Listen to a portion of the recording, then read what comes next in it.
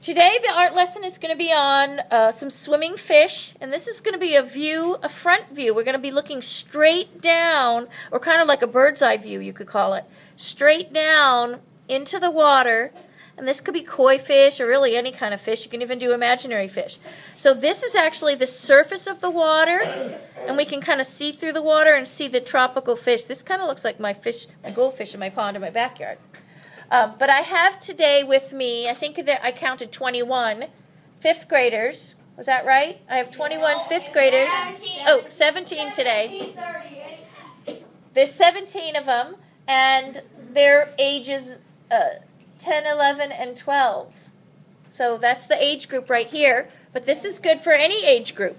But if you look here, we're going to start off doing some of these lines that are going to divide the page. And actually, this is a really easy project. This is going to be for all ages. So we take our paper, and we're just going to divide the paper in half. Let's start off, we'll go halfway, and we're just going to go a curve, and then curve to this side. Just a gentle curve. And this is edge to edge. You can see these are the edges of my page here. Yeah, you're going to be doing whatever I'm making. And then I'm going to double line it. This is the blue. See the blue dividing lines? Now we don't want these too wide because we don't want this to be in the way of our fish. So I'm just going to double line this and give a narrow band. This is just like an abstract design. So I've double lined it. Now I'm going to place a line on this side, and I'm going to do a curve down and curve to near the corner. Very narrow. Another narrow band, and then let's do one more narrow band at the bottom. So curving and curve maybe to the corner. So you have 3. If you have room for 4, you can do 4. Here's 3, and then if I want to do a part curve here, I can do a part curve at my top. You can always add more of these bands later. Okay, but right now I think I've got 4, and that's good. And this is almost like a half a band. I've got 3 long ones and then a half. Now, in this negative space here, this is where we're going to stick our fish. And I'm going to do my first one over here so that I have a full fish. And this will probably be the only full fish we'll make today. So start off in the middle of the top bands, okay? And then I'm going to do 2 circles and just color those in. Those are going to be the eyes. Leave about a finger space between. And then I'm going to do a curved line in front of it, kind of like a C curve.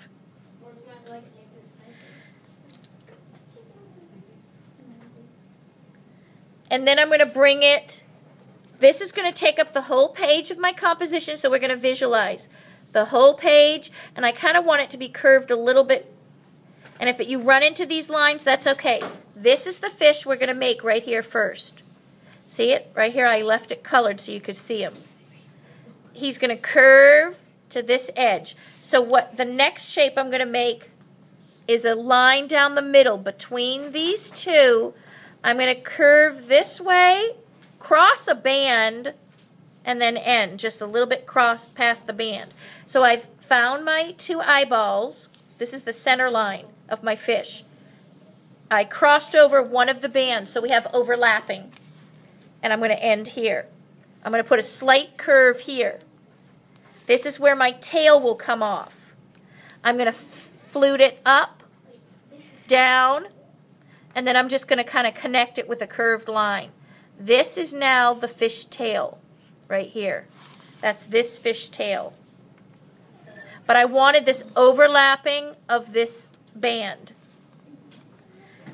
Then I'm going to, if you mess up, just continue. Ignore your mistake. Now look, I'm bringing this line, and I'm going to bring it down in a curve to meet the tail. And I'm going to do the same on this side. I'm bringing it down behind my band to meet the tail. And now, basically, I'm just going to add the details to my fish. I can add a side fin here. putting in a little bit of detail line. And then a side fin here. Curve. This is actually the top fin. So I'm curving this. Curve. Then I can do a little bump here. And then do a rows of lines. So that's the top fin. And then I'm going to make a C curve here just for detail of the head. Curve. And then I can double curve the mouth area. That just separates the head from the back. And now I can just do another detail. If I don't like this shape here, this is where you can adjust things. Somebody said they didn't like it or made a mistake. If you make mistakes like in this area, you can adjust them. Either adjust them on the outside, fixing your curve, or I'm just going to bring this in on the inside here. That just forms the different jaw lengths of the fish. And then you can design your fish. You don't have to do dots like I did. You can have it like a koi and do spots. So I'll show you on this one if I'm going to do spots. Here's my example of dots. And then I'm going to do it like a koi with just a free-form spot. Now you could do any color combination. If you color in your fish, it could be black and white fish. And then you have bright colors in your ocean. I chose to do some bright orange because it's contrast to the blues. Orange and blue are complementary. So once you have your one fish, let me show you how to finish. Then in any negative space, instead of having this a blank band of nothing, if you want to put something in here, maybe you want to draw shells. Here I put just these free-form shapes that are rocks. So that's up to you if what you want to do in your negative space, but you want to remember that this would be all colored the same for unity. If you did tons of colors here and then bright color fish, it's too much color. Now, you have one fish. Now look what you're going to do. You're going to fill up the rest of this area with fish. Now you don't have to put, look at this. This is just part tail here. And then there's part of the face here. I'll show you over here on this one. If I want to do it just the tail, I have my fish body coming off. I'll have my tail right here. This will be a larger tail. Do the tail fin. And then I'll put my detail in. As long as you have one full fish, like we have here, then your design is complete. The part bodies, you'll be able to tell they're fish from this example. Now I'm going to make the fin detail here. Continue doing neat lines with detail. I'm going to do the fin coming up this way, the back fin here. The same, keep the fish all the same design so you have your unity throughout. I'll put another little fin line in here too, the side fin. And then again, you can put more fish in this area. I'll do another fish head down here. The head and the body, but it's up to you where you're going to put the rest of your fish. And if you want to get detail in the eyes, look, if you have a big enough, this paper seems to be bigger than the one I have here. So I can make a lot of detail. I might want to do more detail up here in my eyeballs. You know, you might want double bands in this fish. But whatever you do, you want to keep them the same. Here's a double band. And then I'm going to continue with my koi pattern here. And my koi fin right in here. Now, if I have, what I'll do is I'm going to come around and look, see if some of these 5th graders here have some examples of what they've done so far. And remember, these aren't finished pictures yet.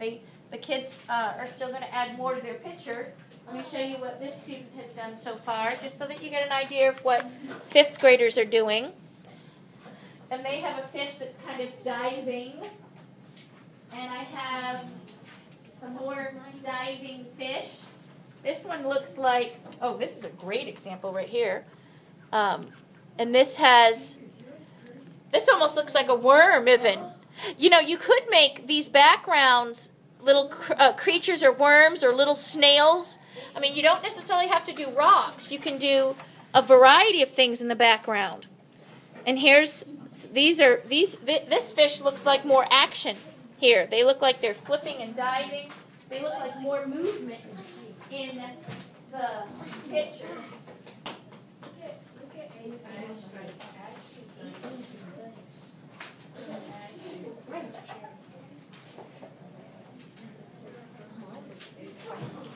And here's tiny texture. Here's a good example of a lot of tiny texture in the background. And here's some striped fish. So again, use your imagination. This one looks like he's flipping, trying to get away from somebody. So you have a lot of variety.